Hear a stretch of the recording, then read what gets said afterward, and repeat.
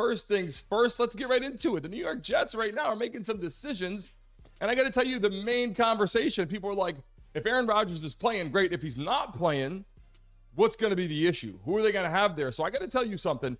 Even though they love, the Jets fans, everyone out there loves Aaron Rodgers. They think he's great. And listen, he was a phenomenal talent. He's played for a long time. He's been great. But every time we talk about Aaron Rodgers, it comes up the injury again, right? Like this Achilles injury, what happened to him on the field, the problems that he had.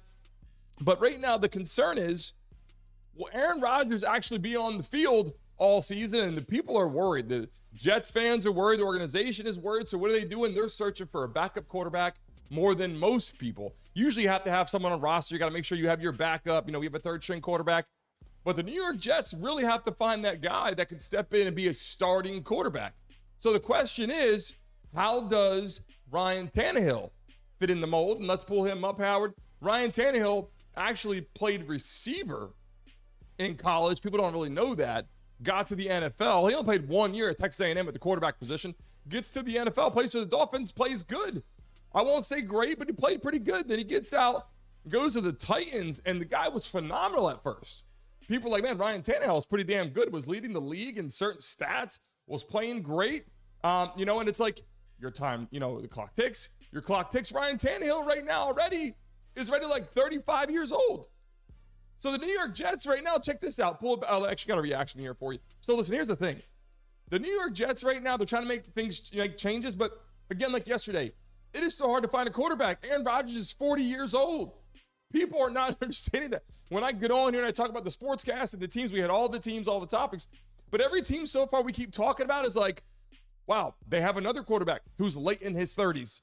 Aaron Rodgers is 40, right? Joe Flacco, 40 or pushing 40. Like all these quarterbacks are still around and they're still good. They're still talented.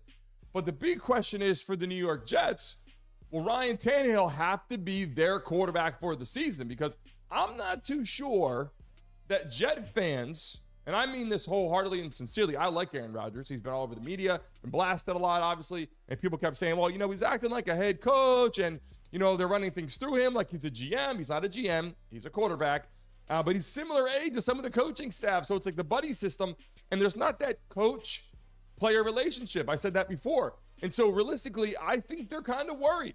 Like right now, I got to tell you, the Jets have, if Ryan Tannehill comes in, the Jets have like a really old quarterback roster, right? Like they don't want Wilson there. Zach Wilson was in, he was benched, he's back, he's benched. He's just not loved out in New York. I'm sure he was a great guy and he had high hopes. It didn't work out. So Aaron Rodgers right now is backup.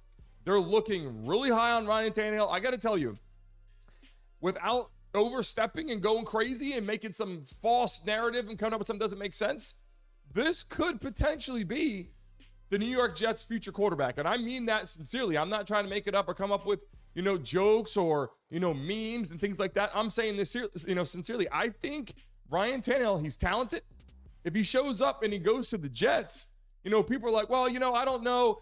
He's getting older too. Then he leaves the Titans and he's another backup quarterback. Ryan Tannehill is not too bad. He wasn't my ultimate selection. But if he goes right now and plays for the New York Jets, I got to tell you something. There's an opportunity for him to be the starter. I don't think Aaron Rodgers is going to last all season. I truly don't believe that. I think a couple hits, not just because last season, he's just getting older. 40 years old, you start getting hit, getting banged up.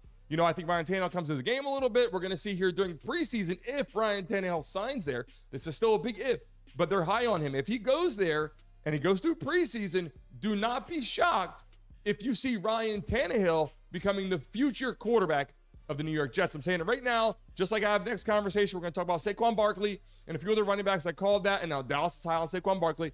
I'm telling you right now, write this down. It is very close. Ryan Tannehill could become the future quarterback of the New York Jets for the long term. Hey guys, thanks for watching and tuning into the Brandon Mason Show. Please remember to like and subscribe. Until next time.